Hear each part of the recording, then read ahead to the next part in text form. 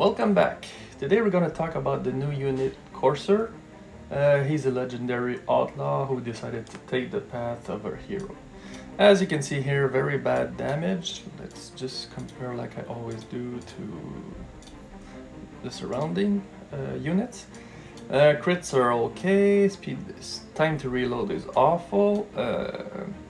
He buffs himself damage, speed, damage, chance of crits, damage and speed and damage.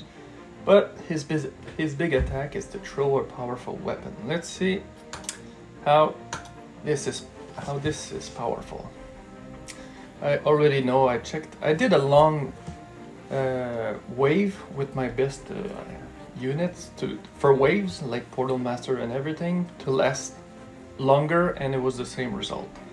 I really have also awful results. As you can see right here, he is my worst. My arcade cannon is better than him, so really bad for waves. Even if you're beginning, I think he's very bad. So I tried him on the PvP. I'll risk an attack. Do I have him? Yeah, I put it on top, and I'll take the weakest. Here we go, this guy.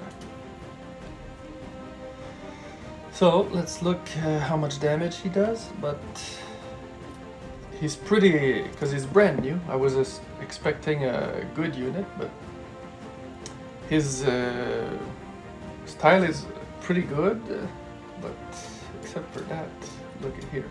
I got 6.4%. Okay, it might be better PvP. Maybe if you're beginning, he might be good at the beginning level.